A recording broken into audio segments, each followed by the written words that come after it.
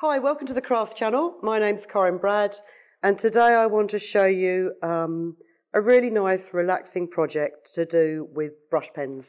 Now, these are Royal Talens Ecoline Brush Pens, and they are specifically designed for hand lettering. But as I may have mentioned to you before, my hand lettering isn't worth even reading, let alone doing a demonstration of. So I thought, well, do you know what? There's such lovely colours in this pack. I'm going to come up with another idea. Now, anyone that knows me comes around my house and there are random feathers just poked in flower pots and jars of pens. Because if I go for a walk and I find an attractive feather, I'll pick it up. I've got some nice green woodpecker ones here, which from the demise of a green woodpecker. They're just nice, tactile, but also beautifully patterned bits of nature. And they're great for inspiration if you want to draw your own feathers, like I've done here. Now, I found the trick to drawing feathers is just to have a certain amount of guideline to work to, so you don't get carried away. So what I've done is I've done you some very simple templates, which will be in the description below, so you can download them yourself. I've actually cut them out of coloured card this time, so you can see what I'm drawing around. And use a smooth weight card. Let's just trim that down a bit because I don't need a whole A4 sheet.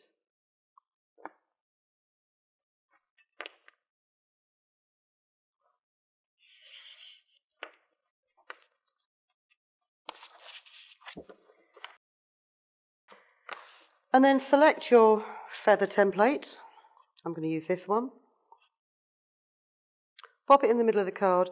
And you don't have to draw around this religiously. It is just to give you the shape of a feather. So you've got a guideline to work to.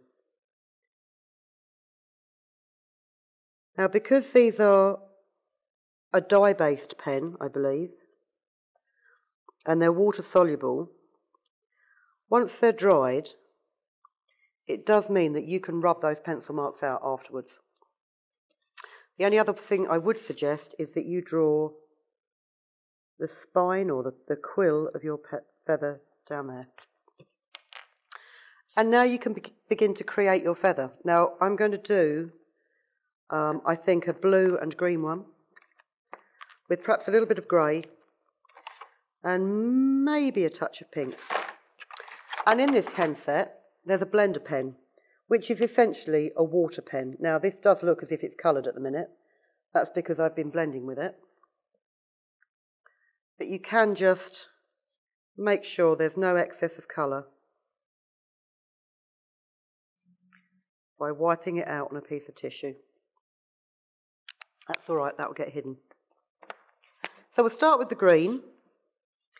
And you want to choose a way that flows for you, because you want the thickest part of your nib to be near the quill and tapering off at the edge of the feather. So we'll just put this on here sideways and taper it off. Taper it off.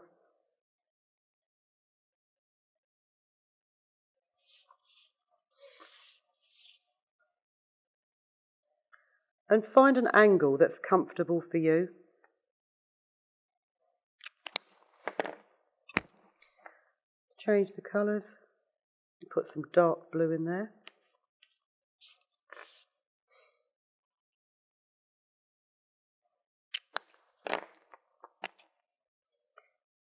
And a little bit of grey.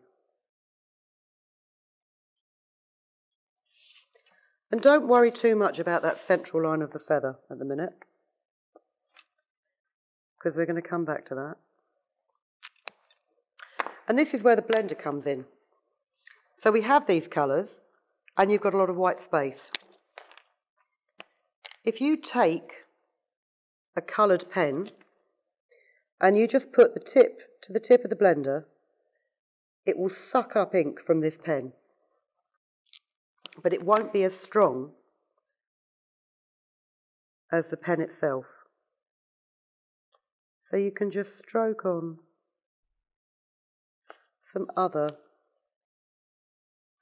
hints of colour in there. And I don't want too much pink in there because the feather is predominantly red and green.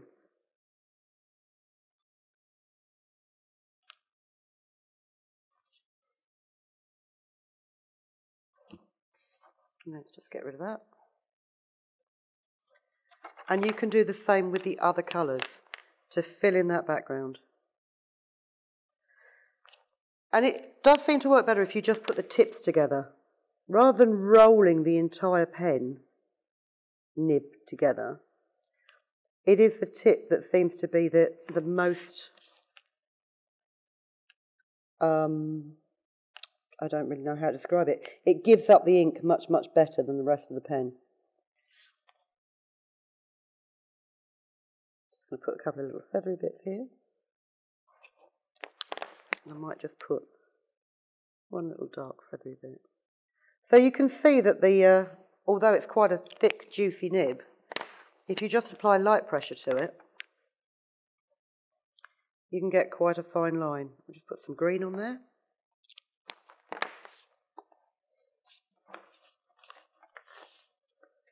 And then just add some green shading.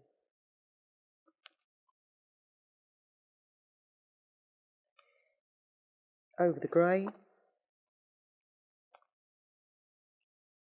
And next to the pink.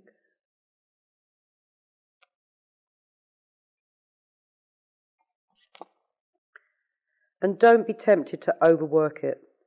There is water in this blender pen. And if you're using a paper that's not designed for waterproofing or not designed to be waterproof, you will find that the paper surface might start to tear, and that will spoil your whole design. I mean, it's not insurmountable. I did tear one of these designs. As I rubbed it out, you can just get a glue stick underneath it and flatten it back down again. But again, that's a story for another day. And then what I have also found, and this is why you need to let this dry before you move on, before you rub your pencil lines out. So I'm taking a bit of a risk here. But as long as I don't rub too much, I think I'll be safe.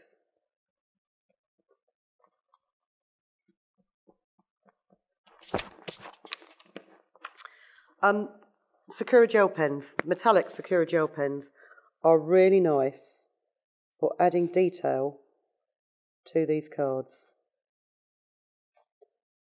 And you can use them in a sketchy fashion.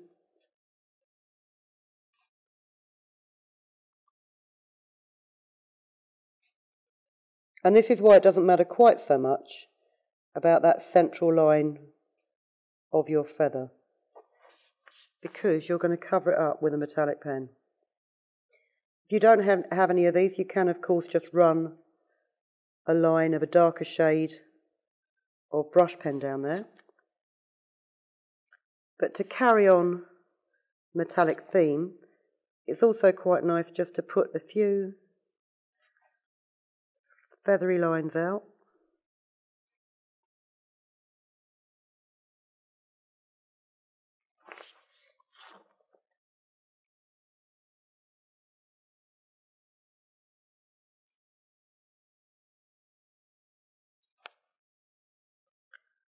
Like so.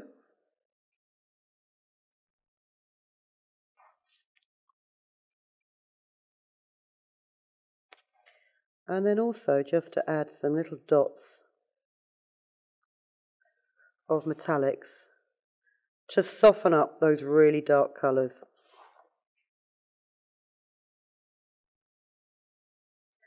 And these are great ideas for greetings cards.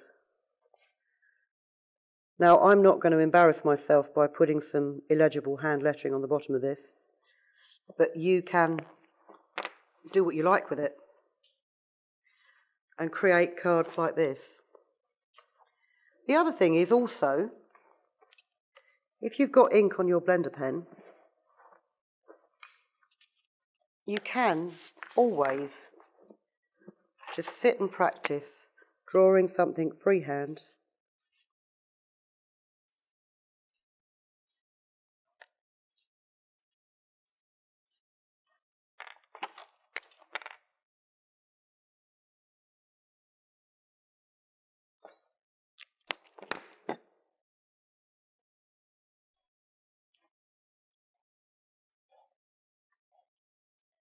And this is a much looser design.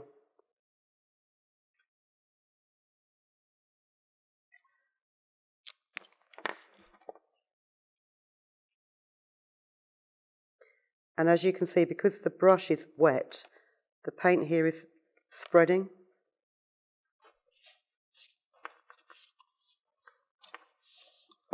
This actually looks more like a Bob Ross tree than a feather.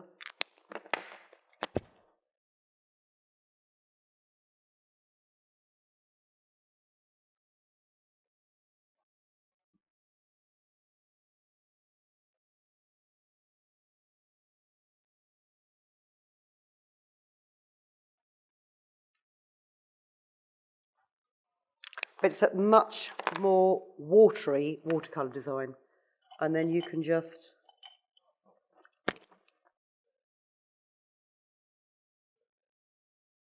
add some detailing, again with a gel pen.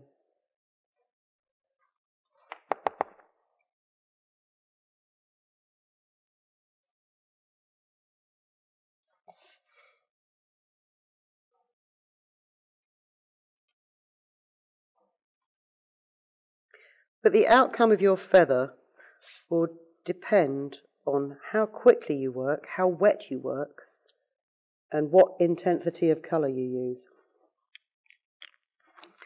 So I hope you enjoyed that demonstration. I hope that's given you a reason to start drawing again if you haven't done it for a long, long time, because there is something really charming about being able to produce something that is original and made by yourself in beautiful colours that you can then gift to a friend.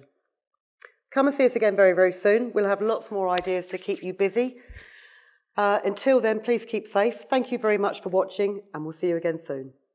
If you've been inspired to create, please share your makes with us in the comments section below. And if you've enjoyed videos by the Crafts channel, hit the like button.